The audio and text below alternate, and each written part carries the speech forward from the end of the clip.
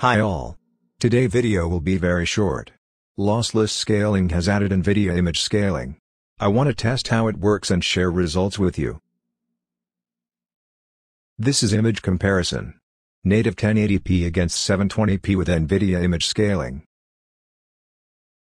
Native 1080p against 720p with AMD FSR. Nvidia Image Scaling against AMD FSR.